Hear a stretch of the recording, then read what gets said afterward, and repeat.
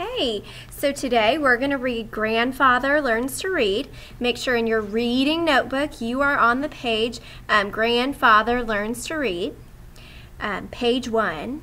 And remember, Miss Velios wants you to put 3 thoughts per page. So if you think of something while you're reading, maybe a character does something to you or does something that's shocking or something that you wouldn't do, maybe you thought something was a good idea, or maybe something stuck out to you, make a note on your page about that somewhere off to the side. Okay, so now that you're in your reading notebook,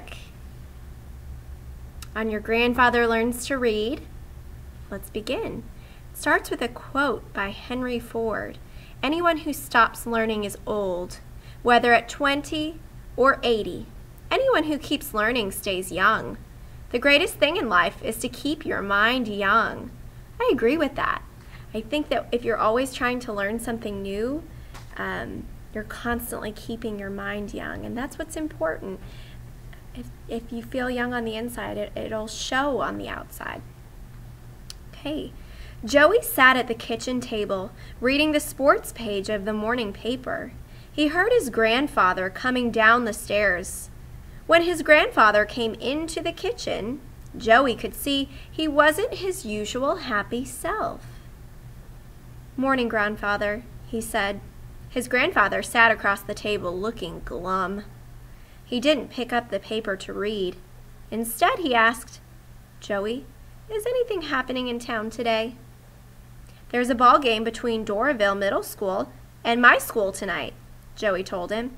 "It'll be a close race, but I think we'll win. Would you like to go?" That was really sweet of him to ask his grandfather to go. Joey felt bad for his grandfather. He knew he couldn't read.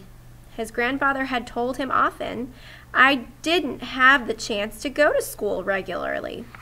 Looking after the animals and tending to the crops on the farm were much more important in those days than learning to read.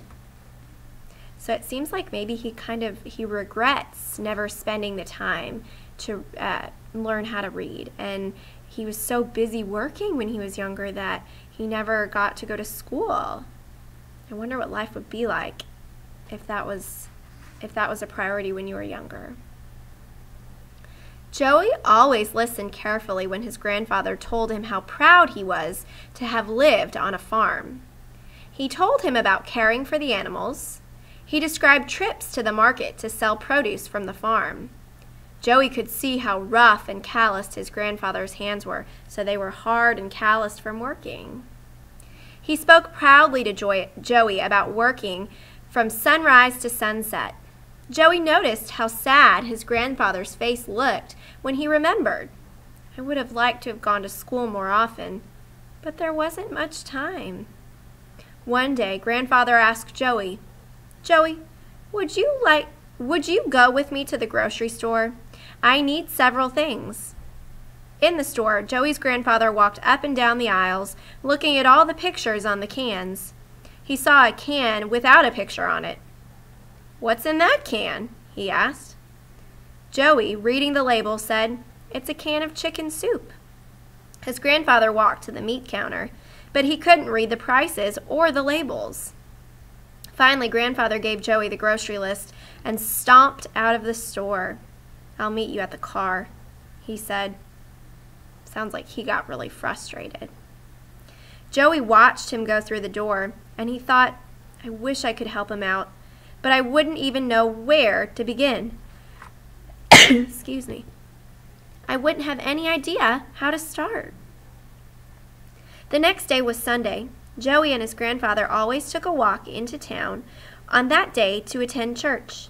Joey stopped at the library to look through some books while his grandfather went down the street to talk with old friends.